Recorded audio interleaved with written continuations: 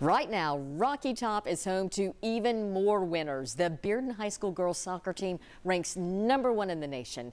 This according to the United Soccer Coaches High School rankings, because guess what? They're undefeated. 10 News reporter Krista Lucas spoke to the team about their incredible achievements. Some of the girls from the Bearden soccer team have been playing soccer since they were toddlers. I started playing soccer when I was 3 years old. My whole family has been playing soccer ever since I was little. They say soccer is more than just a sport for them. Being out here every day with my best friends just gave me an outlet from school and stress. The team was ranked #1 in the country before the season even started. Last year, they had an undefeated season. This year, they continued their winning streak. We've played some of the top teams, not only in our state, but I think Houston was even ranked nationally with us. The head coach has been with the team for the last 9 years.